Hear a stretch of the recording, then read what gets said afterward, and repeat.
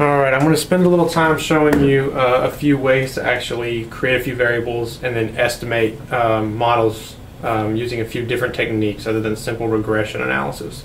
First thing I'd like to show you is how to create a set of dummy variables from one variable that you may need to turn into multiple dummy variables. I'm using some data that Ben and I have worked with in the past. Lots and lots of variables and some pretty easy examples for us to use here. Okay. The first thing I'm going to do again is create dummy variables. The command you would use to create a set of dummy variables is xi I dot and then the variable name that you want to turn into the set of dummy variables. So for example, this is education data and it includes a variable for the school district that the school is located in. So in this case I would call that district underscore ID, because that's the variable name. That variable that I put in there, whatever is the variable name for me, whatever the variable name for you is, that's what you want to put there. Hit enter, and that's going to take a little bit of time to run. When it finishes running, it's going to tell you that it created a set of dummy variables. It'll tell you what the omitted dummy variable is, and then you can see the list of variables over here in your list of variables. It'll be at the bottom as soon as it finishes running, and there it went. So this is the set of variables. So what it's done is it's created a dummy variable for each district. So now I actually have a set of dummy variables, one for each district, with the omitted variable being the 601 school district. Okay. Now the variable names are kind of messy. If you would like to have them be neater, you'll actually have to go through and rename those variables.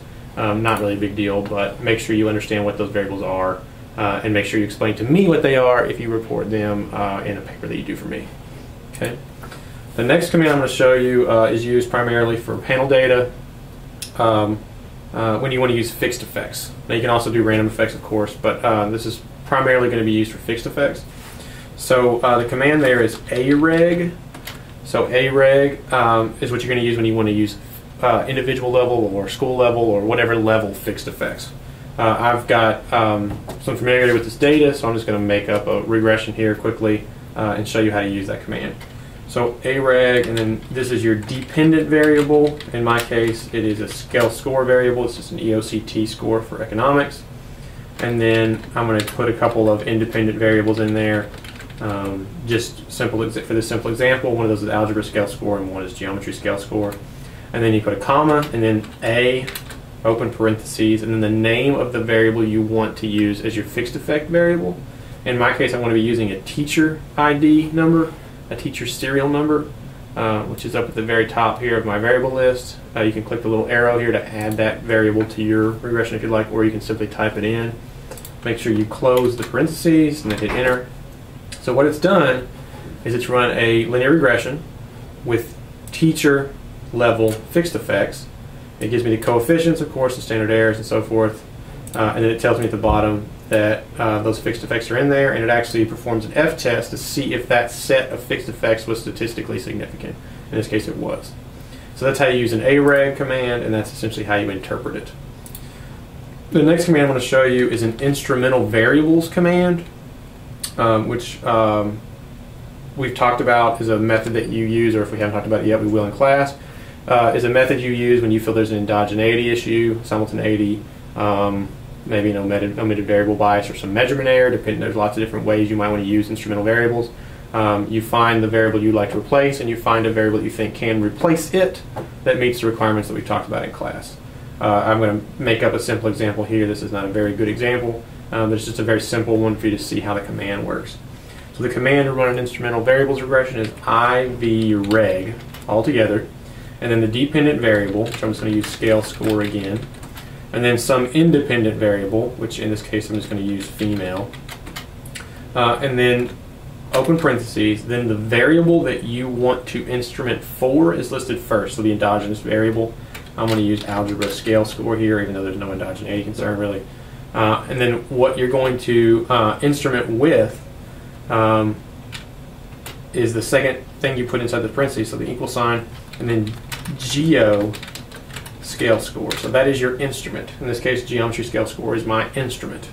And then I always put the comma first at the end of that command, because what that does is when I hit enter, it gives me the first stage of the instrumental variables analysis and then the second stage of the instrumental variables analysis. So this tells me how well that geometry scale score variable works as a predictor of algebra scale score, and that is one beautifully large t-stat in this fake scenario. And you can also use the R-square, and we talked about how you interpret these things in this setting. But you want to see that first stage so you can determine if it's actually working as an instrument. And then the second stage gives you the instrumental variables analysis estimates of coefficients and so forth and so on. Again, as we talked about in class. The last thing I want to show you today, although we may record some of these in the future, this may well be the last. But the last thing for now that I'm going to show you is the probit command. You can also use a logit command. We've talked about when you would use each. If it's important, if it's not, then don't worry about it. When you have a dummy dependent variable or a binary dependent variable, a 0-1 variable, that is when the probit or the logit is necessary. I'm going to show you probit easily, quickly here. Again, logit is a very similar command. So probit, I'm just going to use female as the dependent variable because I know it's a 0-1 variable, even though you would basically never use that as a dependent variable, or typically not use that as a dependent variable. And then as an independent variable, I'm just going to use geo scale score. It doesn't really matter. So then you run your probit. It takes its iterations to try to get things to converge, and you get your estimates and a pseudo R-square, which is not that big an issue, but there are your results. So that's how you run a probit, and a logit is the same type of command, except you use logit instead of probit. Instrumental variables, a fixed effect model, and how to create a set of dummy variables. I may get to do something like this for some time series if there's any demand for it, but for now, there you go.